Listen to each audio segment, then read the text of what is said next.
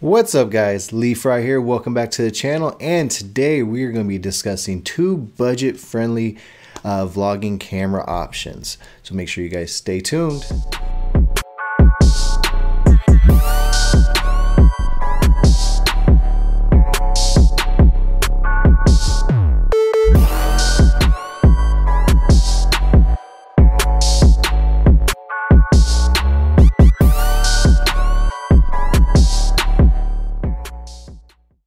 Alright, welcome back guys. So like I said earlier, we'll be discussing two budget-friendly vlogging cameras.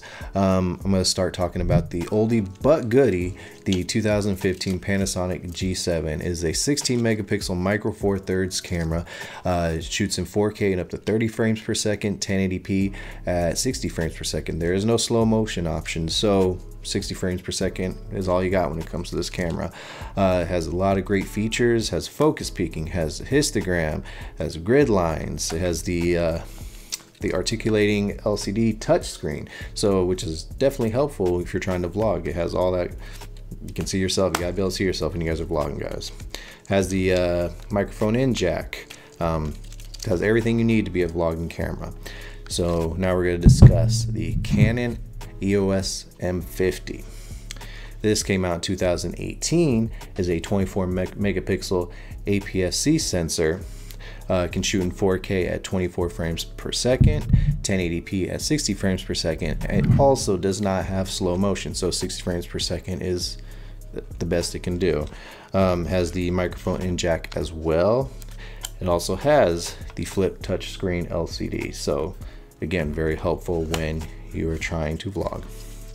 So those are a lot of the positives. They're both very small cameras. They're pretty much almost the same size. The G7 is a little bit bigger, it's a little bit thicker, but overall they are both very compact cameras, which is good when you're vlogging. You don't want to have to be lugging around this big rig when you're trying to vlog, so they're both, you know, lightweight, can do the job as far as that. Now we'll go over some of the negatives. We'll start with the G7.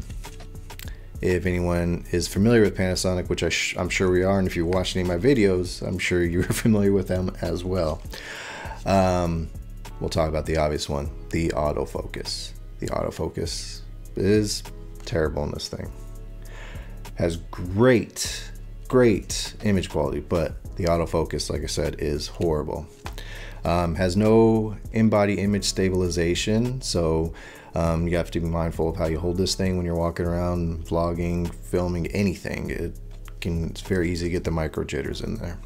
So there is, you know, those two big things.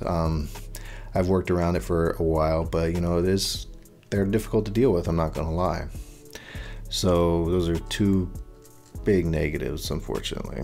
The Canon M50, it has tremendous autofocus. It has Canon's great dual pixel autofocus. It has that, but one of the big negatives for this thing, the 4K.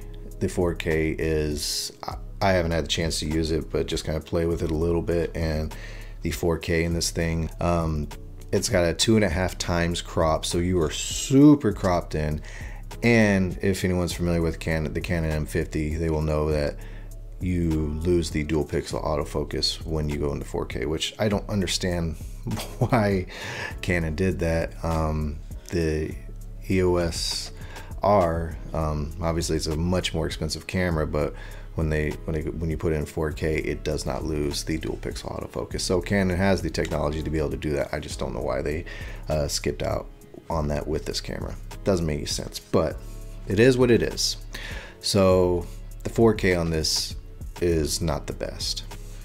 So those are, they're both not low light monsters as well. You know, you're not going to be able to take these in pitch black situations and get great footage. You're just not. They're not very, neither one are great. I'm gonna think that the Canon might do a little bit better than G7 just because it has a bigger sensor, but I haven't had a chance to test that out yet. So that is one thing I'm gonna test out to see which one does better in low light. All right, so what we're gonna do, I'm gonna actually switch out these cameras. I'm gonna put one as my A cam, one as my B cam. I'm gonna shoot both in 1080p at 30 frames per second, try to make it as equal as possible, both with the kit lenses. And I'm gonna put this thing in autofocus just so you guys can see, you know, how it compares in regards to the M50's autofocus. So stay tuned, and we're gonna switch out right about. Alright guys, welcome back. So we have the G7 set up as my A camera, and we have the M50 set up as my B camera. Have all the settings set up the exactly same. Both have their kit lens, the f-stop of 3.5, shutter speed is at 60, ISO is at 800. Have the custom white balance on right now. Face tracking autofocus on the M50, and shooting with the face detection autofocus on continuous autofocus on the G7. So, you know, this is kind of what you can expect out of both these cameras. I can't really see right now until I'll get in the computer, but I trust that this autofocus is working right now. I've tried it out before making this video. It worked very well. Right now on the G7, I don't know. That's always been the big problem with the G7. Any Panasonic camera in general really is just the autofocus is not reliable, which, you know, sucks because I love those cameras. They have amazing image quality. But so far so good with this one. I like the image quality on this thing as well. So they both shoot great video. Just if I have to give a thumbs up to one of them, it's going to be the M50 because it has great autofocus. So right now what we're going to do, guys, we're going to take them outside and we're going to do a vlogging test and show you guys how they hold up as vlogging cameras. So make sure you stay tuned for that. Alright guys, so welcome back. This is the vlogging test on the Canon EOS M50. Right now I'm inside because it looks like it's about to rain, and it is supposed to rain today, so I'm inside the car. But a little bit later I will try to get some outside shots, kind of show you guys what you can expect with these two cameras when you're outside vlogging. So right now, again, this is the Canon EOS M50. Started the vlogging test. Looks like the autofocus is working pretty well, actually very well. So this is kind of what you guys can expect. So now we're gonna switch over to the Panasonic Lumix G7. Hold on one sec. All right, what's up guys? This is the Panasonic G7. So this is kind of what you can expect if you're vlogging with this camera. All the same settings as the Canon EOS M50. Once again, inside right now, waiting for this weather to kind of calm down before I get you guys some outside shots on both of these cameras. Not sure how the autofocus is doing. Let's see, yeah, taking a little bit of time to catch focus. See, this is, I think we got it now. See, that's, you know, one of the main reasons I'm switching to the Canon, just because of that autofocus. So otherwise, I think the image looks really good. It produces a great image. It's just that pesky autofocus. So anyways guys, we'll wait for a little bit, and I'm going to go out and get a few more shots outside, show you what you guys can experience, or what your experience would be like if you use this as a vlogging camera. Alright, so make sure you stay tuned. Alright guys, so this is the outdoor vlogging test for the Panasonic G7. The only thing you have to be mindful about when it comes to this camera is there is no in-body image stabilization, so it can get kind of shaky. So yeah, you have to keep that in mind. But overall, like I said, produces a good image. Again, I don't know how the autofocus is looking, so I'm gonna have to check it out, and then I'll let you get, then we'll have that final discussion. But let's do a little autofocus test real quick, see how it holds up.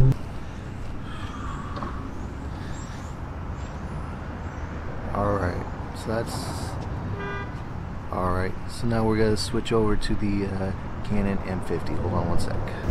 Alright guys, so now this is the vlogging test on the Canon M50. This does not have in-body image stabilization, but it does have electronic stabilization.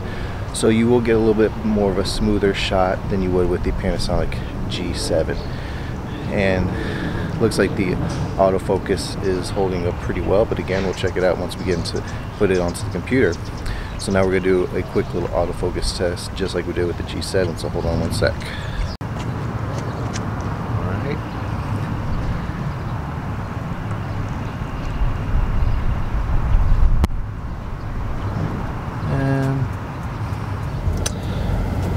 Alright, what's up guys? Welcome back. So just finished up the vlogging test between the G7 and the Canon M50.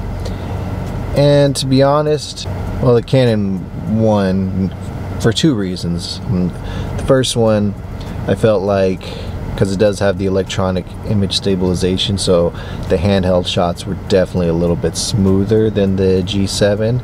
It's definitely not Panasonic levels of in-body image stabilization. They have great stabilization in their cameras, but it still held up better than the G7 that has no stabilization other than the optical image stabilization in the lens, which doesn't, in my opinion, just doesn't really do a whole lot. And for two, the autofocus.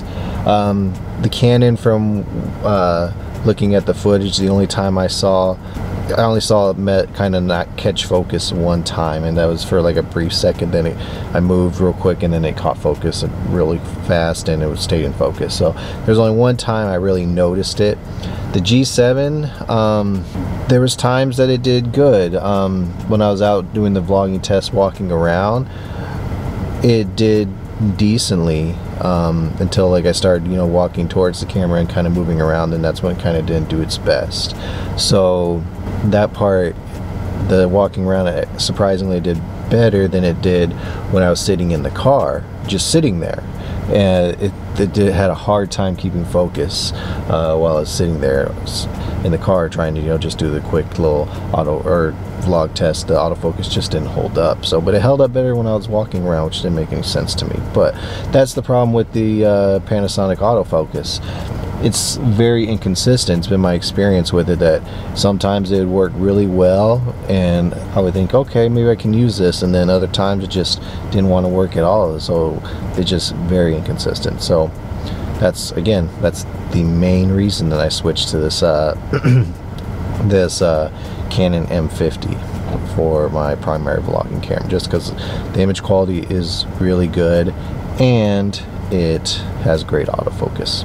So anyways, that kind of wraps up this comparison. I still love the G7. I think it's a great camera if you want a great 4K camera option and you're not that concerned about stabilization or autofocus, and you're trying to get a budget camera that can give you a great image in 4K and a great 1080p image as well, with a lot of pro level features, specs on it. It doesn't have like what the GH4 GH5 has, but it still has a lot of features for a budget camera. I definitely recommend the G7 for that. If great image and autofocus is very important to you, I would definitely steer towards the M50 or another camera, like another Canon camera or Sony, something that has really good autofocus, if autofocus is really important to you. So, but the M50, I love it so far, so cannot complain.